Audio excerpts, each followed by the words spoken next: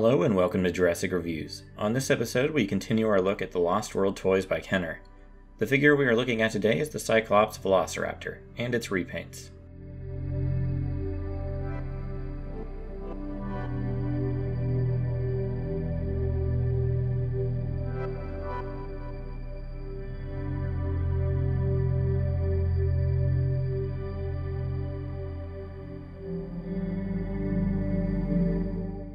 Before we begin, if you've been enjoying these videos, feel free to subscribe.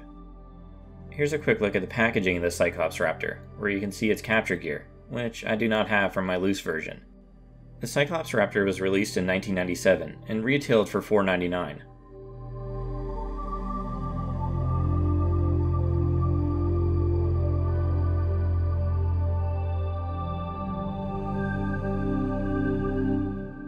This is a figure that I will forever associate with my brother, as he got this raptor and I got the other Lost World Raptor for Christmas when we were younger. So this is among the first Jurassic Park toys that I got in my collection, and probably one that I have the most duplicates of, as it was a common figure in the US. This raptor stands about 3.5 inches tall, and is about 9.5 inches long from head to tail. It's in a more dynamic pose than most of Kenner's Lost World dinosaurs. It's sort of leaning down low, like it's getting ready to attack something. I quite like how different it is from the other regular-sized raptor in this line. It doesn't really resemble the raptors in the movie, and almost feels like it's a character with its own backstory, kind of like the evil raiders from the Series 2 line from the first film.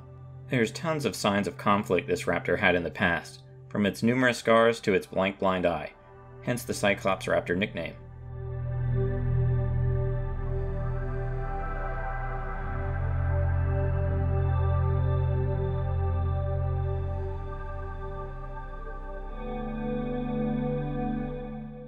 There's also a rather painful looking detail on its tail, with the last part being really bent, like the bone was broken and then healed back that way. It's a really cool sculpt in this regard. This raptor clearly has been through a lot. Unfortunately, due to this dynamic pose, its playability is limited. It reminds me a lot of what we would see in the Jurassic Park 3 line by Hasbro. Its mouth can't be closed, and it has difficulty standing in anything other than its leaning posture.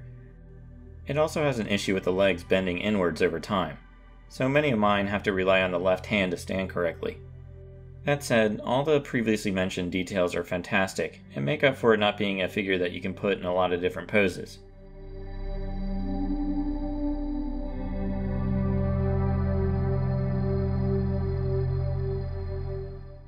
The main color of this raptor is a dark green, with white paint and a stripe pattern going along its head, back, tail, and legs.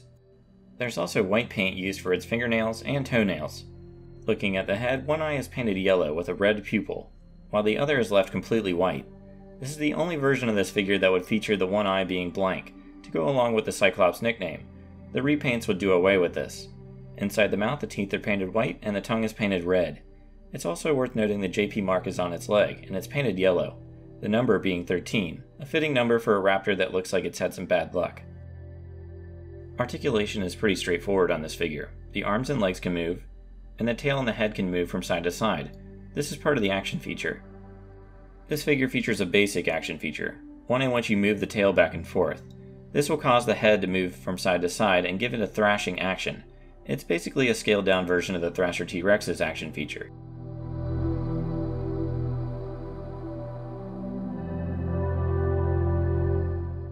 In between this figure and its first repaint, this figure was set to appear in the cancelled Chaos Effect Night Hunter series in 1999. This version would feature the same pattern, though now it would glow in the dark and was painted yellow and black. First released repaint for this figure would occur in the Walmart exclusive Jurassic Park Dinosaurs line in 1999. This figure would retail for $5.99 and include the same capture gear as the Lost World version. Its paint job is similar in that it follows the same pattern along its upper body and legs, only using different colors. Most of the figure is painted gray and green. Its fingernails and toenails are left unpainted, unlike the original version. Both eyes are painted yellow, with black pupils, and inside the mouth the teeth are painted white, and the tongue painted red.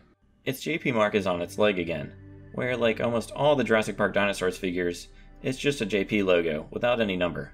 It's also worth noting this repaint also saw a release by Hasbro in Mexico, but in the Jurassic Park 3 packaging.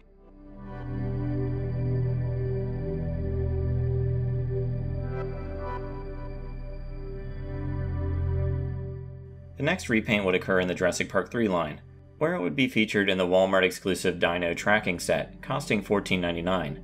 I believe this is the only time older Kenner sculpts were used in the Jurassic Park 3 line, both of the dinosaurs in this set coming from the Lost World line. The paint job on the Raptor doesn't really resemble its Jurassic Park 3 film counterpart, other than the blue stripe starting around its head and going down its neck. That said, this is a much better paint job than the previous two attempts. It features gray and brown and black paint, all covering different areas of the head, body, legs, and tail. The toenails and fingernails are painted this time, with all of them being painted black.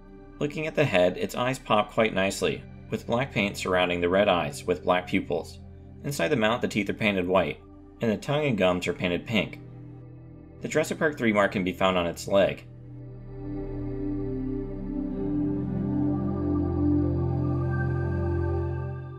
Last but not least for the repaints is the repaint for the second Jurassic Park Dinosaurs line. It released in 2004 and retailed exclusively at KB Toys for $7.99. Like the previous set, this one included a human figure along with it.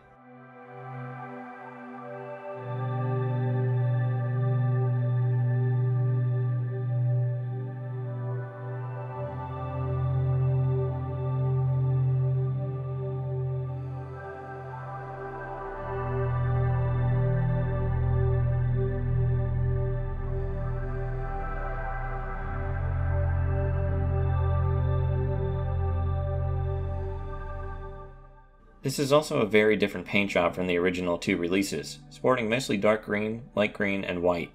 The scars this time are painted red, like a fresh wound, and contrast nicely with the darker green on this figure. The toenails and fingernails are painted black, and there's also some black paint around its wounds, and stripes along its back.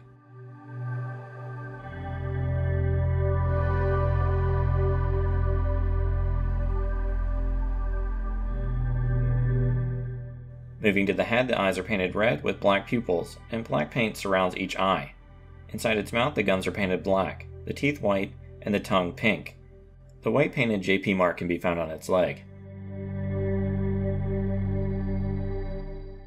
As far as rarity goes, each one of these figures varies quite a bit. The original release is the most common of the four. Loose versions can be had for $15 to $20 loose, and $30 to $40 boxed, sometimes more. I just want to make a quick note that in the past year, prices have climbed a bit on a lot of the vintage Jurassic Park stuff. I'm not sure if this is temporary or not. My older videos are probably off now on the price guide. The 1999 Jurassic Park Dinosaurs release is harder to find. Loose samples go in the $20 to $40 range, with box versions going anywhere from $80 or more.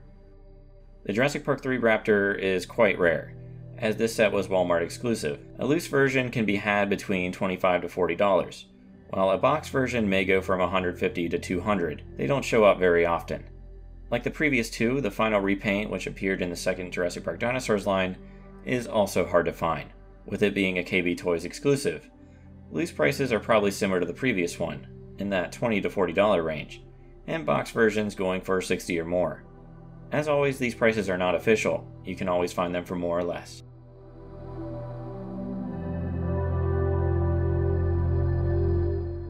Before I give my rating for these figures, here's a comparison with other figures. Here it is with the Kenner 4-inch human and a Mattel 3 3/4 scale human.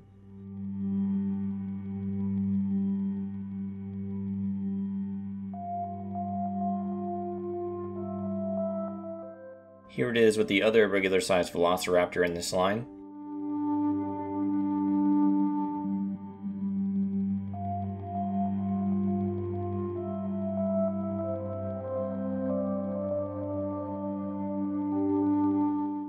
Here it is with the Carnotaurus.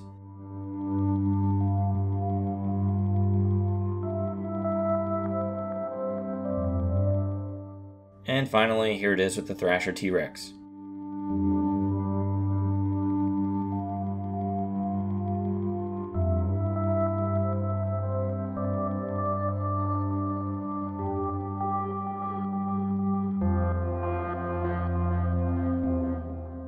For a rating out of 10, I give the first release an 8, the second a 7, the third an 8, and the fourth a 9. I really like the paint job on the last repaint. The green and the white look really cool together. If the price and rarity is an issue, I would definitely just recommend the original release, as it's still a cool looking paint job.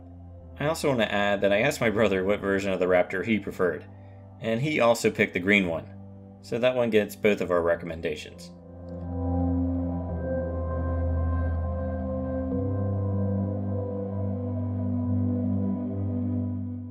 And that does it for the Kenner Lost World Cyclops Velociraptor.